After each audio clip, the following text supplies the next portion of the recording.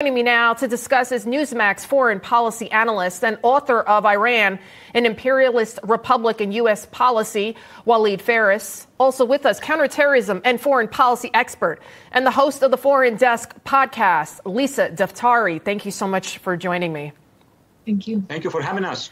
Walid, let's talk about the Houthis. They came very close to damaging U.S. Navy and commercial ships in the Red Sea with one of their armed, unmanned surface vessels. I want you to take a listen to former NATO chief James Stavridis, who is encouraging President Biden to take a better approach. Take a look at this. The White House, I think, is going to have to move toward a response that's more aggressive against the Houthis ashore. That means going after an Iranian proxy. That is going to inflame tension. And I think President Biden is walking into that conversation with his team today. What do you think about that, Walid?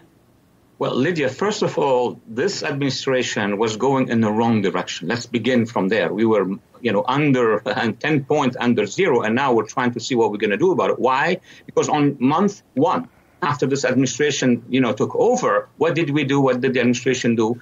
They pulled out the Houthi organization from the U.S. list on terrorism. So that's a mistake. And we pay the price of making those mistakes. Number two, we pressured the Saudis, the Emiratis, what was the Arab coalition under the Abraham Accord to stop fighting the Houthi. We had allies actually fighting the Houthi. So we made all these mistakes. At this point in time, I agree with the retired admiral that a real action has to be taken, not just to protect the vessels.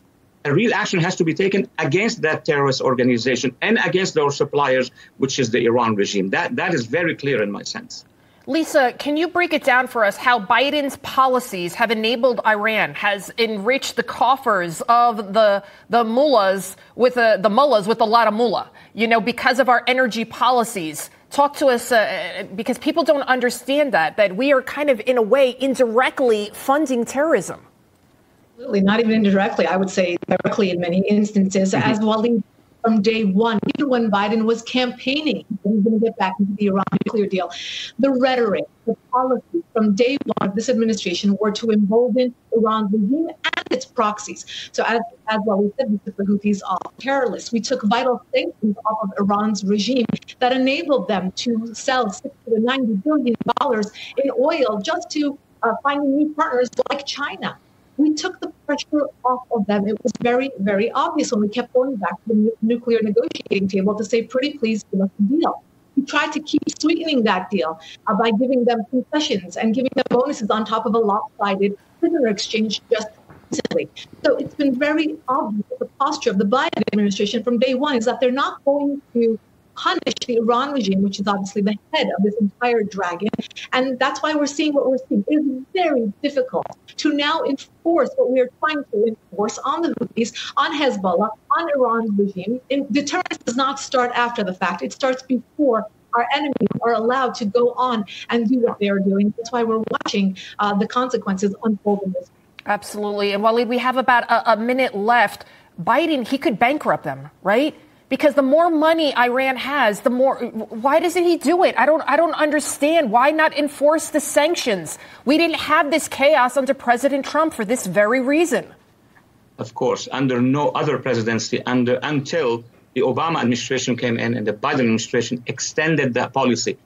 I am out of these questions at this point in time and answers. The question is not anymore, why is he doing it?